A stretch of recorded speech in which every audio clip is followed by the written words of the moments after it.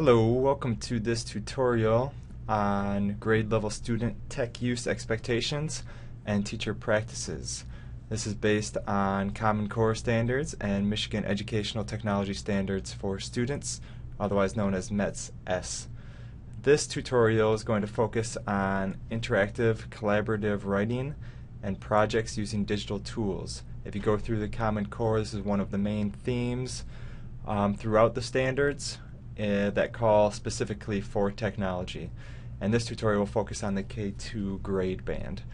So if you look at kindergarten, the expectation is that these kindergartens will use digital tools to produce and publish writing, convey or illustrate ideas, including in collaboration with peers. And the little key point there is with adult help. So they're not expected to do this on their own. You as a teacher would definitely be helping them do that. And the standard is the same for first grade and in second grade. So all with adult help. Basically, you want them to produce projects, mainly writing, and convey or illustrate their ideas and have some kind of collaboration involved. So one way that I think is easy to do that is to create a Google Slides presentation and have students create their own slide. That way they can all get in there together, have their own space, and then be able to look at each other's work and provide feedback for that collaborative element. So if you go to your Google Drive, drive.google.com, and you're signed into your account, click Create and Presentation, it will bring up a new slide. I'm just going to go with Simple Light because it's easy, and give mine a title. So digital presentation, let's call this.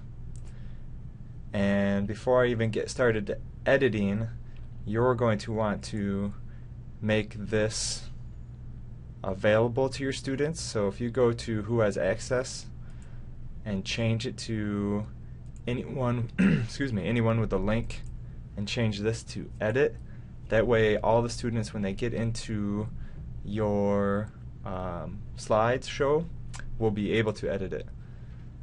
So I'm going to save that down here, and now I can just make a slide for each student. So if I make my title slide, I'm just going to put in some stuff, add some stuff. Then I can create a new slide, and I want to make one for 30 different students.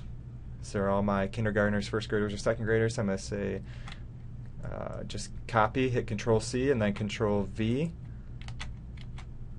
and then hit Control-V for however many students I have.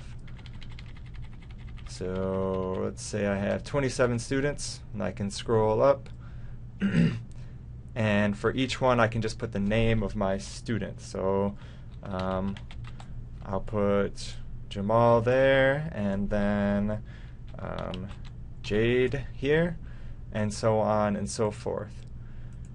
Then when students get into their slide, or into this link, then you can direct them to the slide with their name on it.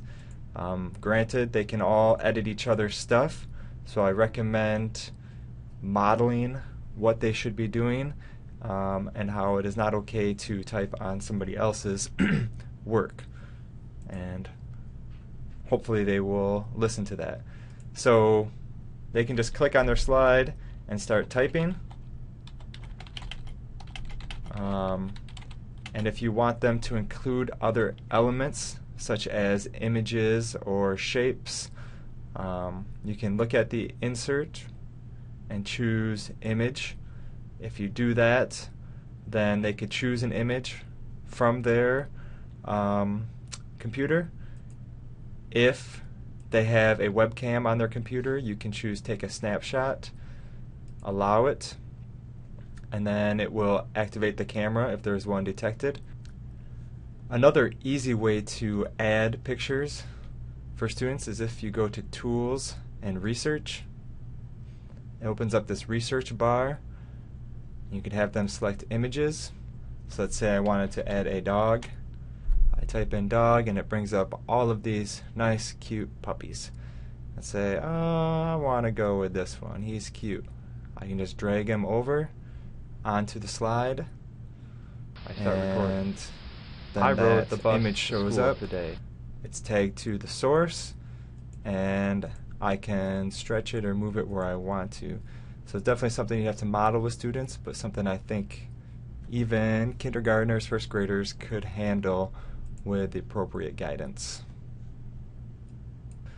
But if you're just doing writing and that's all you want them to do, then this is where they can add that.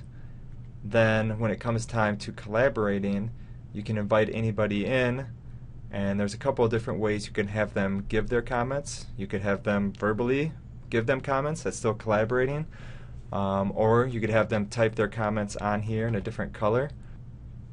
So if you wanted to have them change the text color, you can just go up to here, the A text color, and they could type in comments that way.